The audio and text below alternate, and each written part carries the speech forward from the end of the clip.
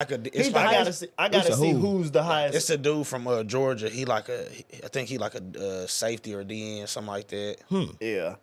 So it just depends on how they skewing the ratings. I wonder what Travis Hunter is. He was on the list too, but he wasn't he was on the top 10 list. So he lower than 88?